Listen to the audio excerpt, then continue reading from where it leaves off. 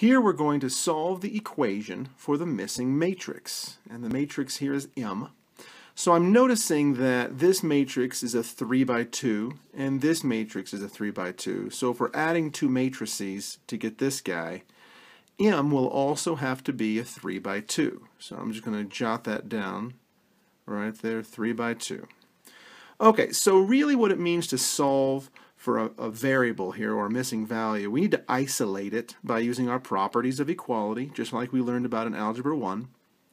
So if I know this matrix is being added to this matrix, and I'm trying to isolate this variable, I need to subtract this guy from this side. I got to get rid of him. So I'm going to put him over here by subtracting him from both sides.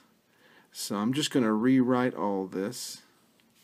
And I'm going to use the subtraction notation here. There we go. So when I effectively do this, these cancel out because they're identical and they're being subtracted from one another. The M here is going to be all alone, and that's the point of that. So I just need to do this matrix subtraction.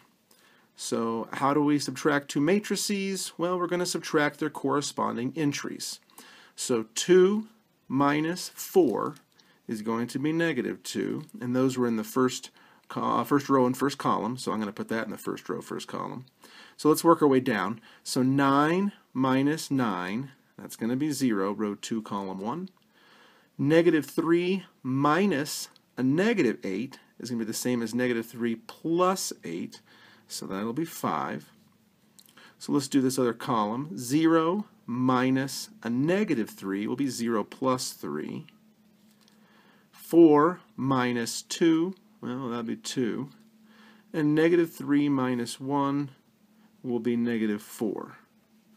So the solution for this equation is this 3 by 2 matrix, negative 2, 3, 0, 2, and 5, negative 4. Will be the answer for M.